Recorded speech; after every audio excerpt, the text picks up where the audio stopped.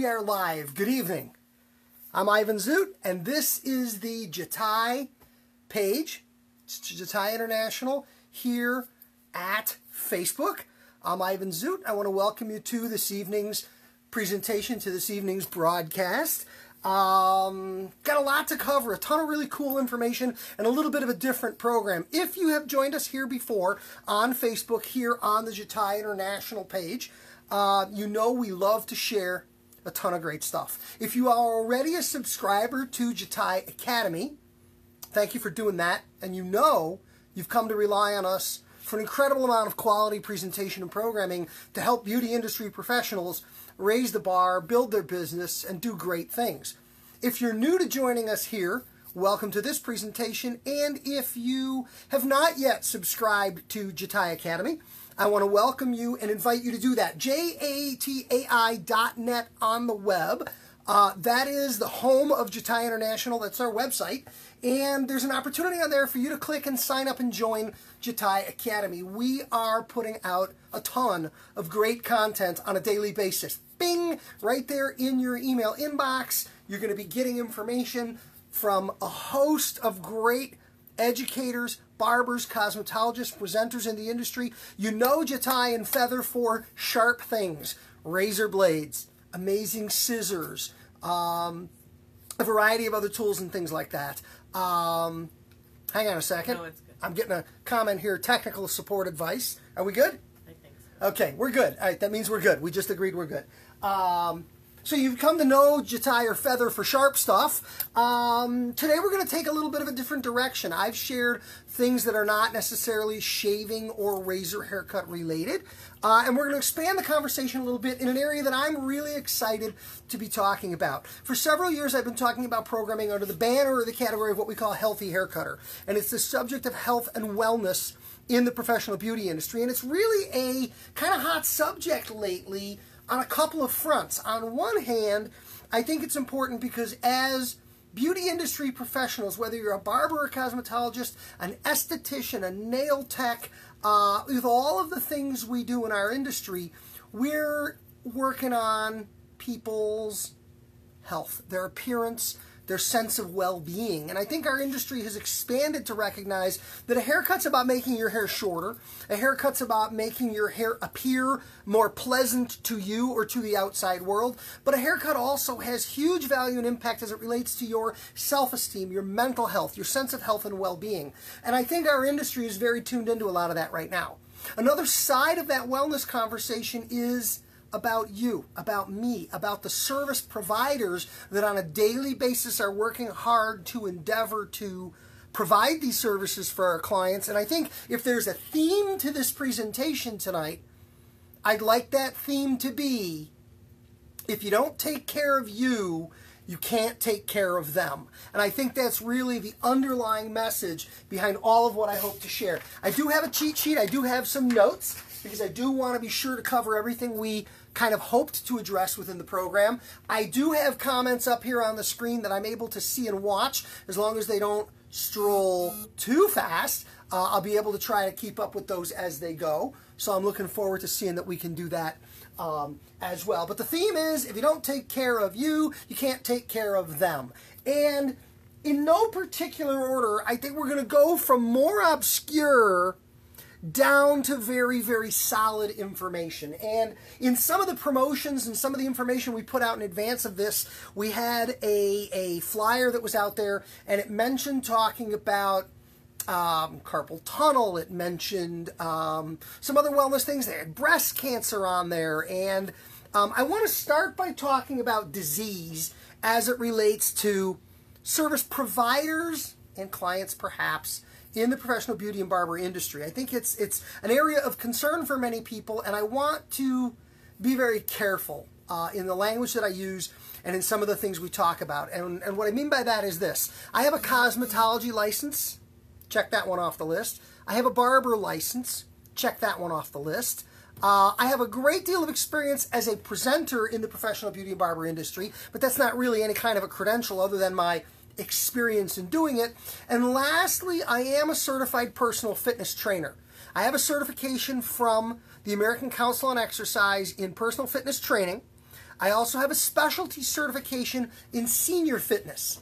And the senior fitness issue is an interesting one because as I got my fitness certification, one of the things I learned was that a lot of the challenges that we have in our industry, whether it's back pain, whether it is foot and ankle and hip problems, whether it is some of the obesity and diabetes issues related to our eating habits, whether it's carpal tunnel syndrome and bad shoulders, a lot of the maladies that sometimes impact beauty industry professionals look very much like things that happen to old people.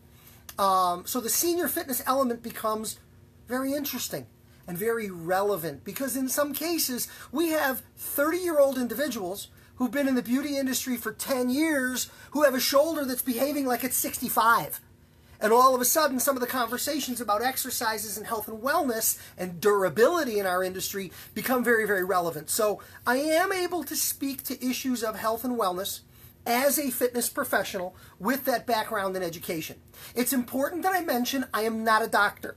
I don't even play one on TV or here on Facebook. I am not a dietitian. So while my fitness education and qualifications allow me to comment on issues of food and diet and intake, I have to respect what are called limitations of scope of practice, which is the things I can and can't talk about. So I just want to kind of throw that out there as a sort of rules of the game piece of what we're going to talk about tonight.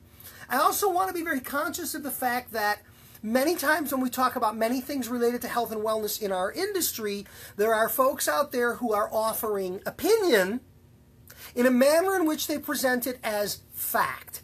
And I really want to be careful about this. When I present what I know to be facts, I will try to clearly state that.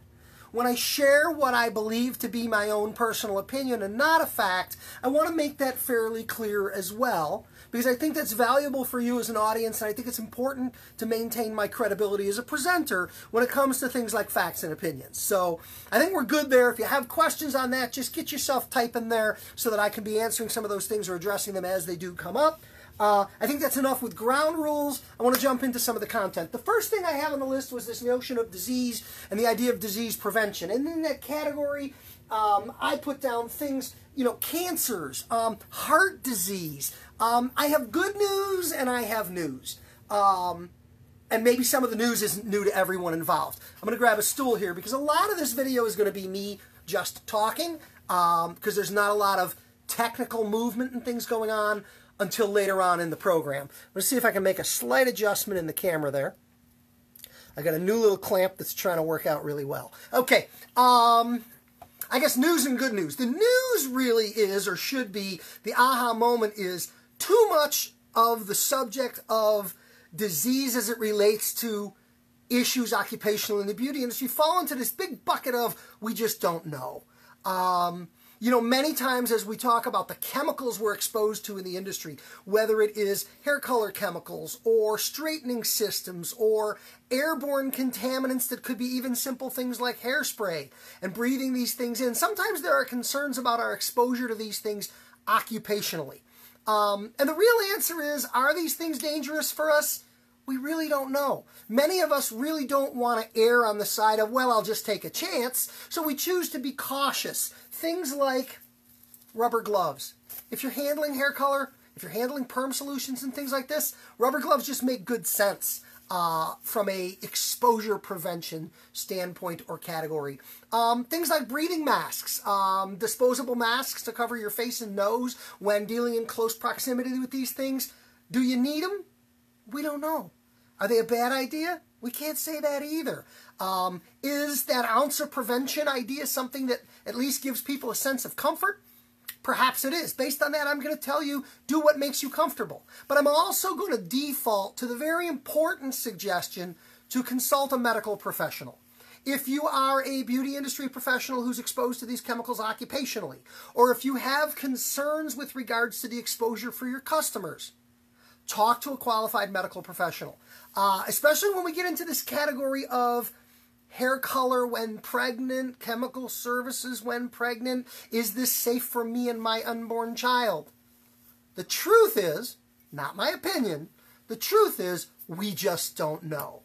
The answer is ask a medical professional. And I know from my own experience, if you ask a medical doctor, or in the case of pregnancy, whether it's an OB/GYN or whether it's a pediatrician, or if you have been previously diagnosed with cancer, you're a cancer survivor, congratulations, keep fighting, or you're currently going through cancer treatment and you're interacting with an oncologist, any of these educated medical professionals, if you ask them these questions, I promise you, you can find a doctor who will say, oh my goodness, you're pregnant, don't ever color your hair when you're pregnant.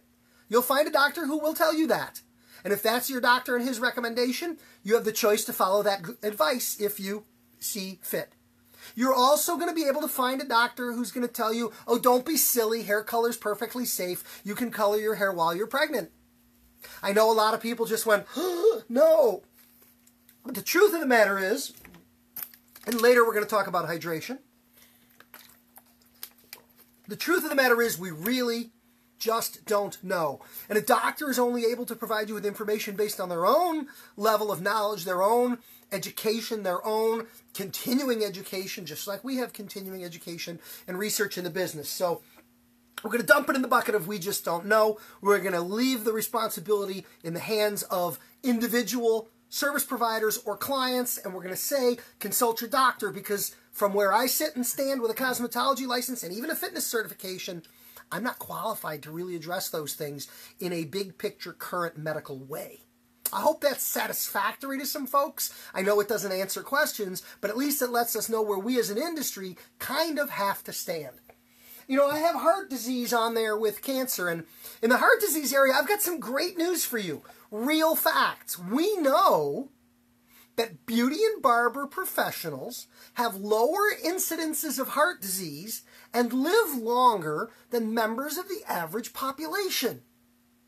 Let that sink in for a little bit. We have less tendency in our industry to come down with things like heart disease, and we have greater life expectancy. We live longer. You know, all these old barbers that are out there, these guys are in their 90s and they're still cutting hair. Well, let's unpack that a little bit and ask ourselves what's going on. The question really being, what can we as beauty industry professionals learn from these facts? We know them to be facts. Less heart disease, and we live longer. Why? Well, number one, we work standing up. Working standing up on our feet forces our heart to pump blood vertically. Forcing our heart to pump blood vertically, like any other muscle that we work out, keeps our heart in better shape. It's attributed to longer life expectancy and less heart disease in barbers. Number two, and an important issue in our industry, haircutting, generally speaking, is low stress. If anything is going to kill you faster, going to make your hair gray, and going to make your hair fall. Look, I'm a barber. I don't got a lot of gray, and I still got hair. Here you go. Proof it works. I told you, facts, not opinions. If anything's going to help you, lowering your stress level is going to help you live a longer, healthier life. Barbers are surrounded with people that like them. Beauty industry professionals are surrounded with people they get along with. Think about it. If you don't like your barber, if your barber is a jerk, you stop going to him, and you don't see him anymore. The only people that come to see a barber or a cosmetologist are people that like them. And that has a huge impact on our level of stress and how we go about our days. Another important element to consider in this category is the notion that barbers, especially older barbers, frequently will find an old guy in his 90s, maybe his children don't call anymore, they live in another city, maybe his wife or spouse or partner passed away years ago, and he lives alone. His life has purpose. And this is another example of the psychological aspects of how and why our industry is so good for us at the same time that it causes us stress and challenge. This barber, this old man, he's got to wake up every day. He's got to take a shower. He's got to get dressed. He's got to have breakfast. He's got to be out the door and on time at 9 o'clock because people are counting on him. And when you have people who are relying on you, you have purpose in your life. It's another one of those arguments. Hey, anybody watching, listening tonight that is not a barber or a cosmetologist, you want to leverage a little bit of this warm, fuzzy, people need me thing? Go get a dog. Yes. Older people who live alone, who have a dog, live longer because they have a sense of responsibility and purpose in caring for that dog. That dog's not going to survive if I don't survive to take care of it kind of mentality. So bottom line, net, longer life and less incidence of heart disease. And if that's a good thing, that's a good thing. And the circumstances and situation of our industry is kind of what attributes that or makes that happen. Next on my list after disease, I want to go to allergy. And some of these things kind of dovetail together, but in the case of allergies, certainly we have people that have sensitivities to airborne contaminants, anything from hairspray to chemical fumes. Certainly we have people that have contact issues with the chemicals that we use. I said it earlier, rubber gloves are a must if you're going to be dealing with hair color. Breathing masks are a must if you're going to be doing reactive chemical services like some of the modern straightening services, especially the ones that use chemicals combined with heat and they're putting all kinds of things into the air. Again, we don't know what the real risks are, but it can't hurt you to err on the side of safe and caution. And another thing that not enough beauty industry professionals think about is skin testing sensitivities to things. You know, back when we were all in beauty school, we were all required to perform patch tests. Remember? Hair color on the inside of the arm like that to make sure a client didn't have a sensitivity. Are we doing these things? You know, from my own experiences in the industry, a short little story, many years ago, more than I want to tell you, I brought a brand of hair care product into my shop.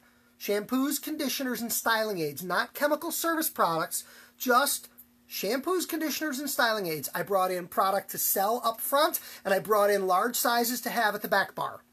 I'm going on 30 years in the industry, and this particular brand, and I will not call them out by name, because they're a long-time brand in the industry, much beloved by many beauty industry professionals.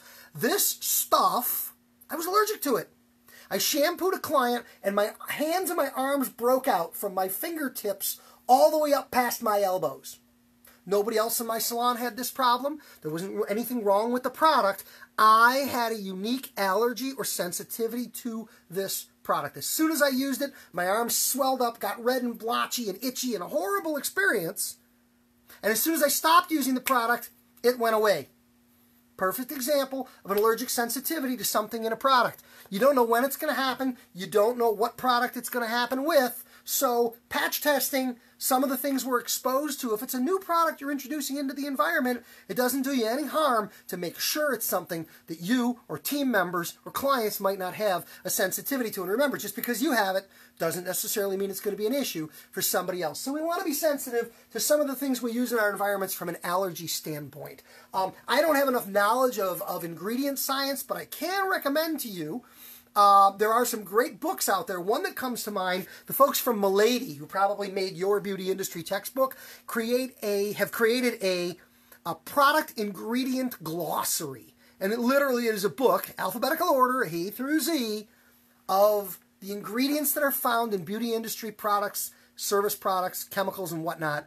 And it tells you what they are, what they do, why they're in there. And for people like me, it has them spelled, and then it has them spelled phonetically so you can pronounce them. Because a lot of times when you get to the back of a label, there's stuff on there that, you know what, I don't know how to pronounce. So it helps. So in the area of allergy or sensitivity, especially if you have a client that reaches out to you and says, hey, hair cutter, I'm coming to see you and I am allergic to blah, blah, blah, whatever it is. Now you know, hey, let's check bottles that we use on this client. Let's prevent a problem before we have a problem. So that's a little conversation on allergy. I want to address now, I want to roll into what we'll call general wellness. And in the general wellness category, the couple of notes I have on here are, number one, proper hydration. The expression we use in this category is treat your work like a workout.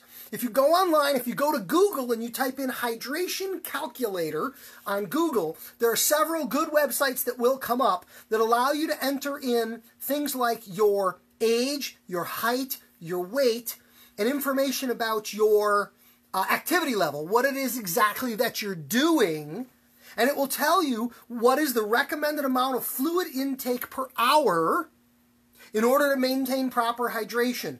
I think you might be surprised about how much you need to drink. Now, I am frequently accused by my nearest and dearest family member, my wife, of not hydrating well and properly.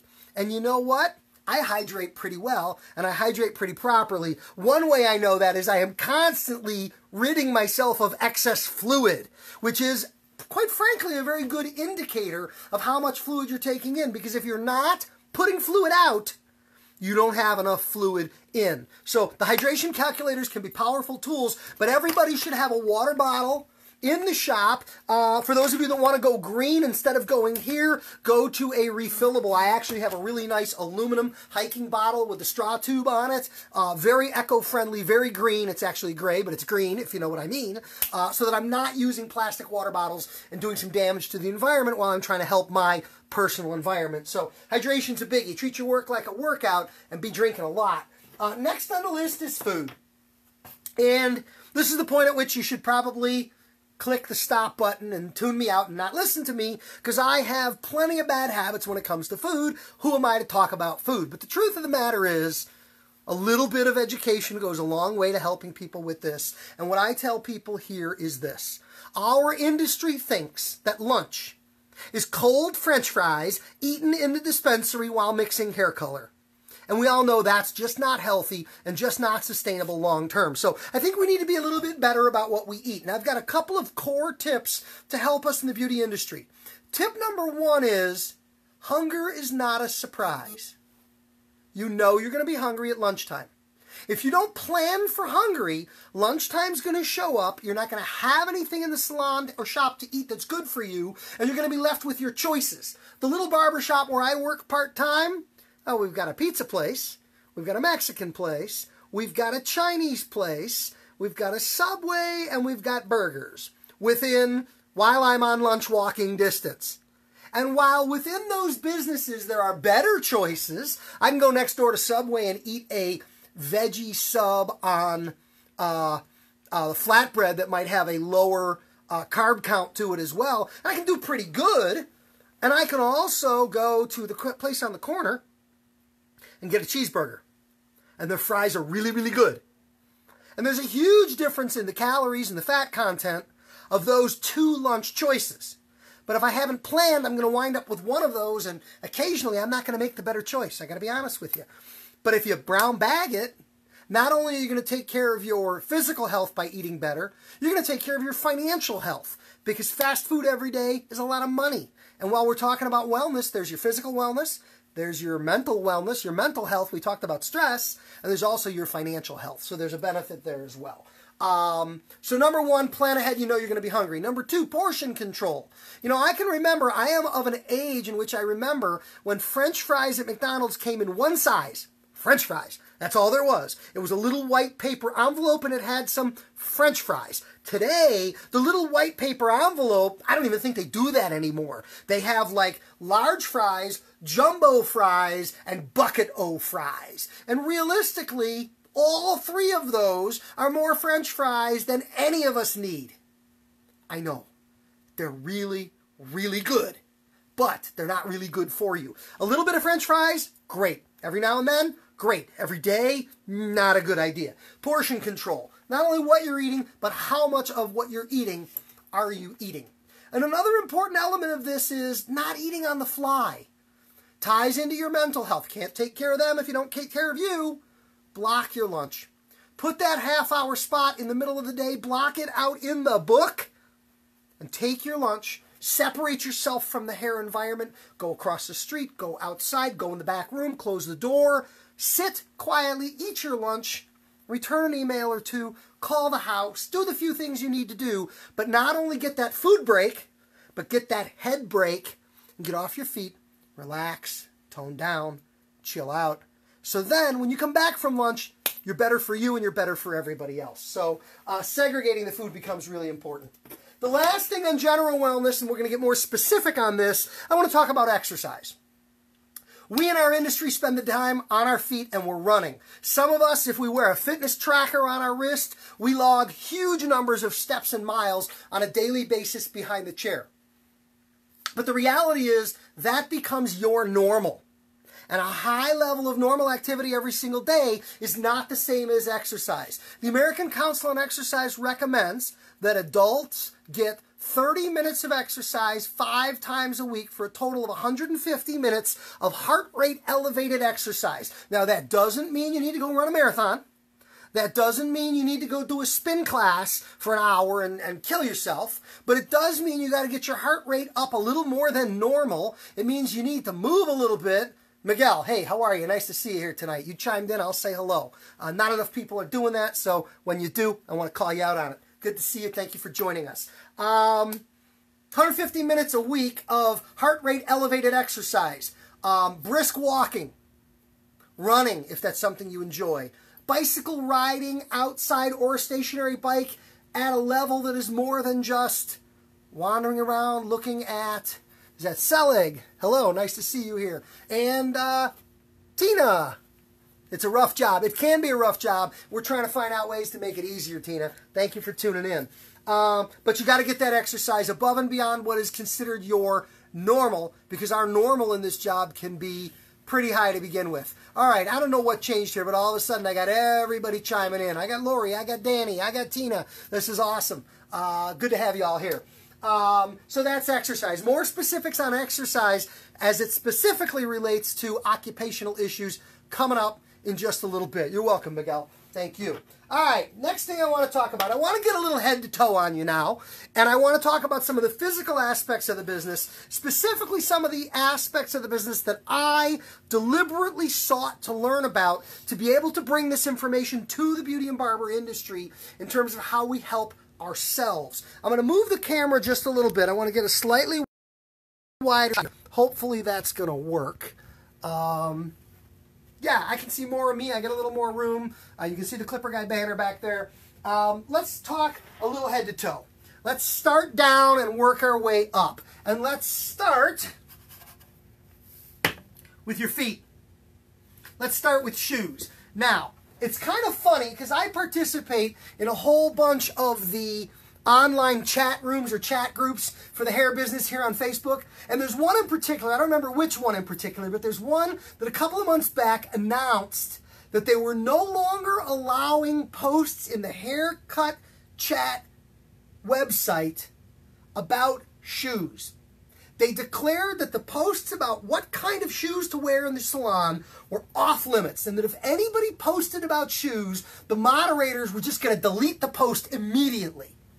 And I thought that was hysterically funny. But if you've ever seen what happens when somebody posts about shoes, you understand why they declared that a subject that was completely off limits. The truth of the matter is, you can't tell somebody what shoes are best or right for them. I will tell you that the general answer is wear appropriate shoes. Now, appropriate is a huge bucket that is different for everyone. I went to a class once, and this guy went on this little rant one time about the fact that you should order this particular brand of hiking boots to cut hair in the salon. And I'm sitting here listening to him, and forget about the fact that they were ugly and not appropriate for me cutting hair in the salon because they were just ugly looking boots. More importantly, I'm sitting here thinking, okay, I tend to have some trouble with my knee when I wear shoes that are heavier. And I'm looking at this hiking boot, and the thing must have weighed 6 pounds by itself. And I'm thinking if I put a 6-pound weight on the end of my leg, about middle of the morning, like 10:30, my knee pain is going to be so intense I'm going to be crippled. Bad shoe choice. But it might have been a perfect shoe for him. Then there's the person that goes, I wear gym shoes. That's me. I wear gym shoes. I wore loafers, black penny loafers, to cut hair for years in the salon. If I did that now, I'm a little bit older now. My knees got a little more mileage on them. Penny loafers with a thin leather sole on them with no cushioning, by 3 o'clock in the afternoon, I wouldn't be standing up cutting hair anymore. I'd be sitting down. So I'm a gym shoe guy. I make no excuses for it. You will see me on stage at the largest hair shows in the United States of America in gym shoes. It's okay. I'm an old guy. I need good, comfy shoes. But not everybody is comfortable in gym shoes. Women, I don't know how you guys do it. You guys show up at hair shows in heels. And some of you walk around all day in heels. And you look sharp, you look classy, you look dressed up, and you're perfectly comfortable. I don't get it. I don't even want to try it. I don't want to think about it, but it's not for me to tell you you can't wear heels. I'm going to tell you to wear good shoe choices that fit well and are comfortable. If you want a couple of rules, I'm going to tell you spend a little more on shoes. Generally speaking, more expensive shoes are going to be better made, better durability, probably more supportive and more stable for some of the things we do every day. But the bottom line is, shoes are going to be an important choice. Can we see you do a haircut on a real person? Joe, thank you very much for asking. That's not the subject of this particular program. And I acknowledge, Joe, I do a lot of work on a lot of mannequins. And the reason for that is several things. Number one, I got a mannequin sponsor that provides me with a ton of mannequins. Thank you, Mariana Industries. Number two, mannequins let us do whatever we want. And frequently, I very specifically want to share techniques and things that you may not have a suitable model for at the time. So that's my quick argument for mannequins. Yes, you'll see me do haircuts on real people. I do them every day in the shop. Anytime you want to come in, sit in the waiting room and watch me cut hair, you have an open invitation, sit in a chair and I'll cut hair all day. And if you've got a couple of bucks, come on in, I'll cut yours. Back to our subject at hand. We started with shoes, good shoe choices. Underneath those shoes is the floor mat. Get a good floor mat. A good floor mat is not $99. A good floor mat's going to cost you a few bucks. And a good floor mat's going to have a 10-year warranty. A good floor mat with a 10-year warranty is going to be prorated. Meaning if you go 5 years and it starts to curl or crack or lose some of its bounciness, they're going to give you 5 years credit towards the new one. Against our dress code for gym shoes, I wanted to see what that was right there. You know what? I've heard that before, Tina. Take the link from this broadcast when it's over, share it with your owner or manager. I think we really need to expand the notion of what does and doesn't fit into a dress code in some situations. There are a lot of plain black gym shoes. There's plain white gym shoes. I don't think neon orange running shoes fit into a lot of decors and environments. I'm probably going to side with your owner or manager on that one. But then again, there's probably some shoe choices that are better. And if the owner or manager has a choice of, you know what, you can either not wear gym shoes or you can not be able to work more than another 3 years because then you're going to be crippled and handicapped, well, easy decision to make. I think you know what decision I just told you to make. Back to floor mats. 10-year warranties, prorated floor mats. If it is damaged in some way, they give you credit, you get a new floor mat. Stand on that floor mat. The floor mat protects you, it protects your tools. A lot of good reasons to stand on a floor mat. The next thing I want to address moves away from feet and starts to move into our lower back and our mid back, our lumbar spine, our thoracic spine, and ultimately our cervical spine as we move up the back there. And that is the notion of chair height. Here's that mannequin you didn't want to see. Chair height. I see people all the time cutting hair like this. Hunched over, bent over at the waist. It hurts to watch them. Let's get that chair up. Let's pump up that chair. Let's work at a height that is best suited to the work that we are doing. In the case of barbering, and I'll put this in a barbering context because I think people can relate to some of this, if we are going to be working below the curve of the head in a tapering mode, look at me. My back is straight, my elbows are down, my shoulders are relaxed, and this is a comfortable position for me to work in. But if I were to go into layering at this height, look what I have to do. My arms are up and I'm all scrunched up, and this is uncomfortable. So if I'm working over the top of the head, it becomes extremely important to lower down that chair so that I can now be at what is a comfortable working height. Look at me. My shoulders are relaxed, my elbows are in, my hands are at a comfortable height, and I can work through the top of the head in a much more comfortable manner. You know, when we talk about round brushes, and I'm not a big round brusher because when Ivan cuts hair, there's not enough left on the head for a round brush, but I can share with you a lot of physical issues as it relates to the use of a round brush. Round brushes can be wonderful ways to bend hair, but round brushes really take their toll on our bodies. Round brushes put an incredible amount of stress on the shoulder. What are some of the things you can do to reduce the stress associated with the physical use of a round brush? Well, as an example, change the chair height.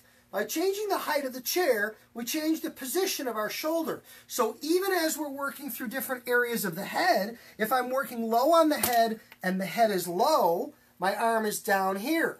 But if I'm working low on the head and the head is high, my arm is here. So perhaps even working low on the head, I want to make adjustments so I can change my arm position throughout a service to provide some stress relief on different points of the arm.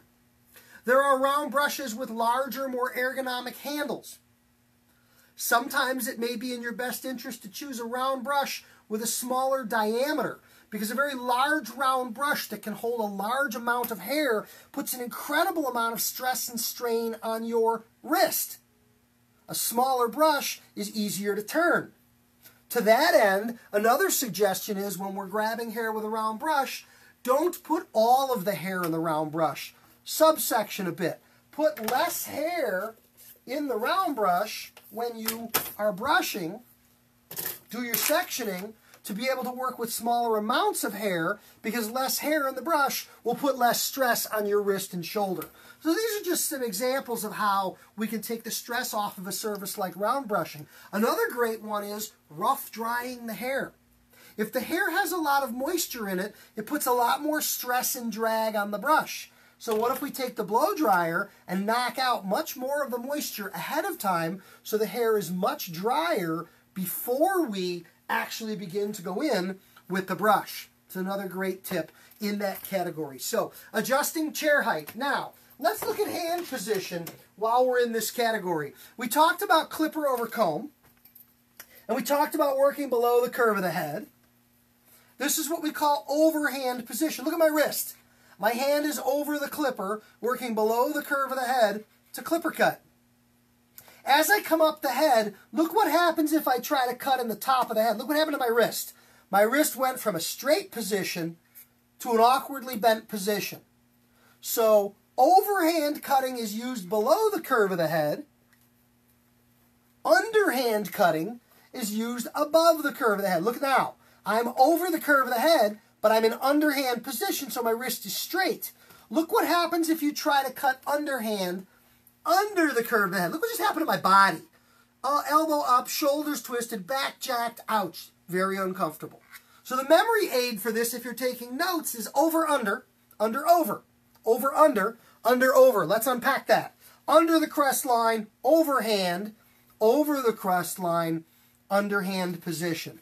Very important, critical to take pressure off the wrist and reduce stress at the shoulder. Let me run through my list over here. I don't think we could do a health and wellness program for beauty and barber professionals. I don't think we can talk about taking care of ourselves without talking about carpal tunnel, one of the great scourges of our industry. And obviously when we talk about carpal tunnel, we get into a scissor conversation, because the scissor is our predominant tool in the beauty and barber industry. I want everybody, get out your sock puppet. Hello. Hi. How are you tonight? That's my sock puppet, all right? I want everybody to get out their sock puppet. You don't have to have a real puppet. You just make your hand talk like a sock puppet, just like him. Now, I'm going to take away my sock puppet, and I'm going to keep my hand talking. I want you to have your hand talking, talking, talking, talking, and then I want your hand to stop talking. You were talking, and then you stopped. Look at your hand. Turn your hand over and look to see where your thumb is. If you're like me, my thumb stopped talking underneath my index finger. Some of you might be in the middle between your index finger and your middle finger. Very few of you will have your thumb underneath your middle finger, and none of you probably have your thumb underneath your ring finger.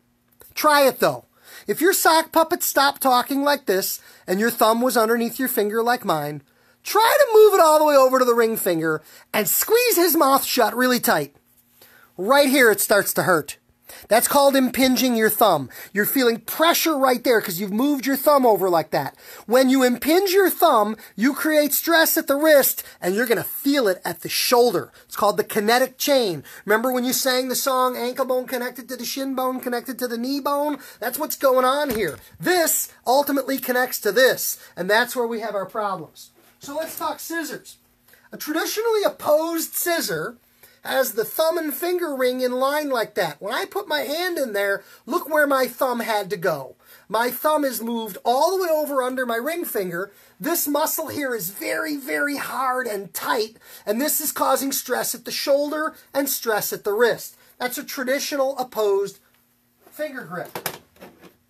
This is what's referred to as an offset grip. Now you'll notice when I get in on this one, where's my thumb? My thumb is now moved from my ring finger to underneath my middle finger. It's moved over a bunch. I've lessened the pressure right here. I've reduced the stress at the wrist, thereby reducing the angst at the shoulder. Now let's go one step further. Now let's talk about a swivel thumb. Look where that thumb ring is. I'm going to hold that one up compared to that one. Look at the difference. Yeah. When I put that swivel thumb in my hand, my thumb has now moved all the way over under my index finger. Where my sock puppet was naturally talking, now that's where I am. Look at the big gap here. I've opened up my hand, I've released the pressure on here, I've reduced the stress at the wrist, and I've made my shoulder a happy place to cut hair. Some people swear by their swivel thumbs. I will suggest that if you haven't cut with one, you should try to experiment cutting with one. I think you'll very quickly achieve a level of comfort, and certainly swivel thumbs have a reputation for adding long-term health, wellness, and durability to our bodies for those of us that cut an incredible amount of hair. So understand what's going on with thumb positioning and how thumb positioning, yeah, Tina loves her swivel thumb, many do, yes. Know what's going on with that and how that can help reduce some arm and shoulder and wrist problems. Next on the list, and here's my real favorite category. This is what I love talking about. I actually teach this at hair shows all the time. I want to talk about stretching exercises for beauty industry professionals. I think it's a fundamental part of this head-to-toe conversation, and I want to share with you some stretching concepts that you can use tomorrow, immediately, to make this program valuable to you in real time in your real life. Here's what I want to talk about. Number one, I want to define stretching. There's two types of stretching we do in our industry. There is what is called static stretching, and there is what is called dynamic stretching. Know that these two are out there. Know that they're different. I'm going to explain how they're different, and I'm going to give you examples of them. Before we do the stretching demos, though, I do want to quickly visit the disclaimer. The disclaimer is, hang on, I was told that swivel thumbs create bad habits. Any truth to that? Lots of people have lots of bad habits. I don't believe that I'm aware in any way that a swivel thumb has a tendency to cause bad habits. I'd love to know what habits in particular you're referring to, because what a swivel thumb is doing is it's moving the position of your thumb and it's providing free range of motion to your thumb to allow you to do what you want to do. Now, when it comes to things like point cutting and where you position your hand to do some of these things, I just think it makes some things a lot easier and a lot more functionally natural and comfortable. I don't know what might be a bad habit that might come of that. Danielle, if you can expand on that a little bit, I'd love to know what you have to share, and I can possibly offer some insights with regards to that. Stretching, dynamic and static. Here's the idea. Dynamic means in motion. Static means not moving. Dynamic and static stretching are the stretches we use for when our muscles are cold or hot. And here's what I mean. Cold muscles will tear, pull, rip, or be hurt or damaged. Hot muscles, warm muscles, muscles that are warm from blood flow, circulation, and activity are more soft, more supple, and more easily moved and can do more things. So the important thing is warming up and stretching properly. I was in the middle of my disclaimer when I interrupted myself to talk to Danielle. I just want to circle back. Couple things. Number one, anything that hurts, don't do it. Nothing you do on a daily basis in our industry or in any exercise for that matter should hurt. If it hurts, stop. If you already have some type of injury, you shouldn't be talking to Ivan or a personal trainer. You should be talking to a medical professional. So if you already have some type of injury, if you've already hurt yourself in some way or are experiencing pain, stop. Don't do any of what I'm talking about or suggesting that you do right now. That being said, I haven't work specifically with you, the viewer, the listener. So my recommendations here are going to be very general, and I'm going to suggest that you tread very carefully in entering into doing any of these things. So, muscles are cold. We do what's called dynamic stretching when muscles are cold. That is stretching by way of movement. Let me give you an example of a dynamic stretch. Remember sock puppet? Remember sock puppet? That is a dynamic stretch for hair cutters. What does it look like my hand is? Look at that. It's slow motion. That's kind of cool, wasn't it? Okay. What does this look like? This looks like cutting hair. Doesn't that look like this? Yes, that looks like that. So a great dynamic stretching through motion, dynamic stretching, a great dynamic stretch for hair cutters is what I call sock puppet. You do this in the car in the morning on the way into work. You do this in the shop before you get started, while you're having your morning coffee. You do this a little bit to keep you moving. This is going to get the blood flowing. It's going to get the muscles warm. It's going to get things nice and functional. A static stretch for your wrist, don't do this unless your muscles are warm, would be pulling your hand back like this for a count of 7, 6, 5, 4, 3, 2, 1. And release, pull it the other way for 7, 6, 5, 4, 3, 2, 1. A static stretch like that would only be performed on muscles that are warm from movement. So, dynamic stretching before you get to work. Dynamic stretching before your day begins. Static stretching, 10:30 and 2:30. Middle of the morning, middle of the afternoon. To keep blood flowing, to keep things nice and loose, to keep you nice and flexible. That right there, that's a dynamic stretch for your wrists before you start moving around brush and doing things like that. Those are dynamic stretches as opposed to static. Static where you're holding still like that. So that's how we define the terms, and that's when you use which one or the other. That's wrist. Let's talk shoulder. What would it be an example of a dynamic stretch for your shoulder? Somebody that's doing a lot of round brush blow drying. Somebody that's doing a lot of hair cutting. We need strong, flexible shoulders. A dynamic stretch for your shoulders might be arm circles. Just like that. Circles forward and circles backward.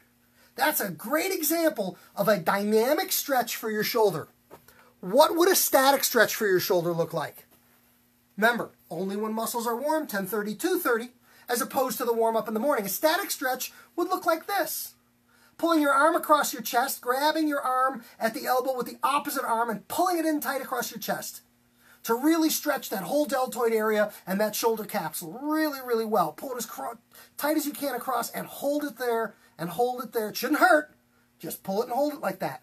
That would be an example of a static stretch for warm muscles. So I think you've got dynamic versus static, hot muscles versus cold. This can be done anywhere on your body. Think of your ankles. Ankle stretching. Hold on to a fixed object. You can't see this. If I step back just a little bit and make circles with your foot, that is an example of a dynamic ankle stretch. And a static ankle stretch, where you go up against the wall and you bend your ankle and you lean forward and you really stretch out that ankle joint, that's a great example of a static ankle stretch. So we can do this little game head to toe with all of the different exercises that we do.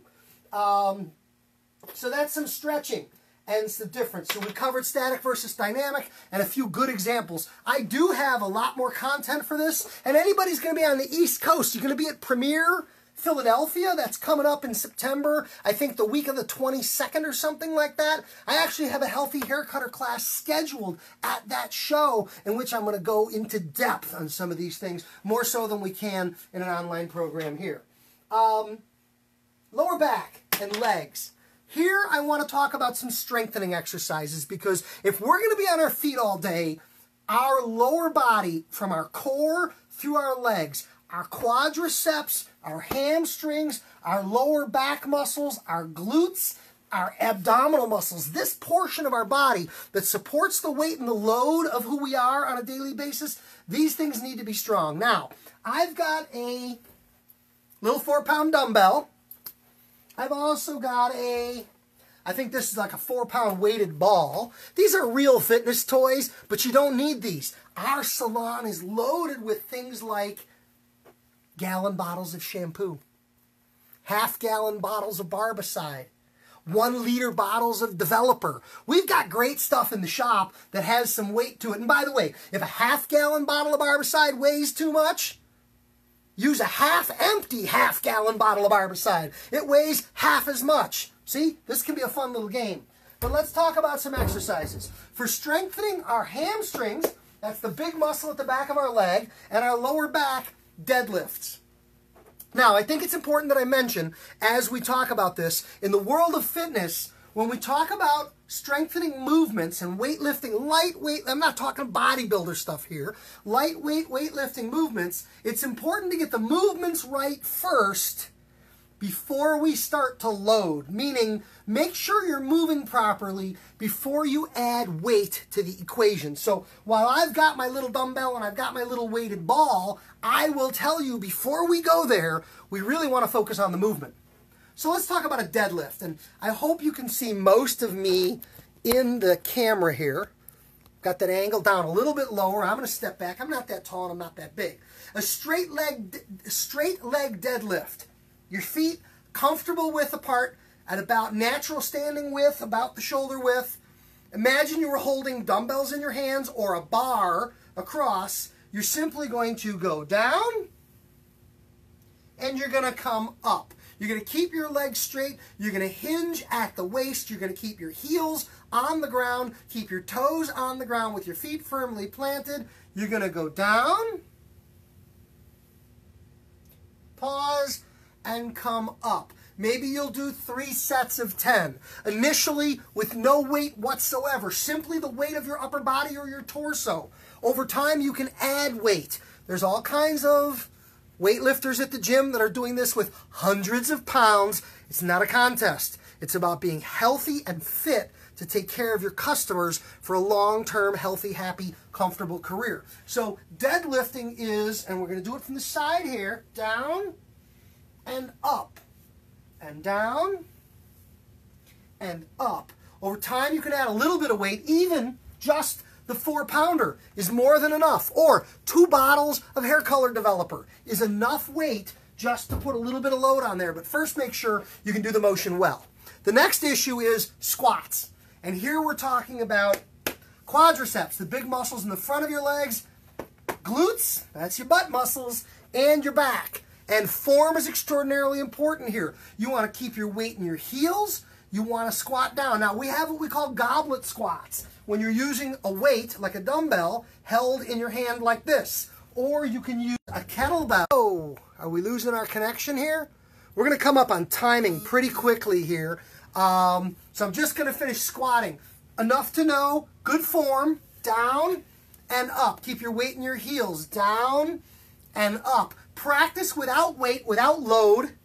Over time, as you get strong, the desire to add a little bit of weight to build even more strength through your lower body, but a solid lower body, glutes, quads, hamstrings, and core will support you and everything you do every day. And supporting you and everything you do every day is what Jatai Academy is supposed to be about. It's why we have the programming here. It's why you subscribe to Jatai Academy online on the web. JATAI.net. We are running out of time. We're knocking up on an hour here, and I think they cut us off automatically at an hour. I will make the commitment that we will do this again very soon. If you like and you think this fitness conversation, this health and wellness conversation for haircutters is important, please put that in the comments here. We saw several people saying they really appreciated this information. I think we could pick up and continue this conversation in a subsequent broadcast and make it a 2-parter.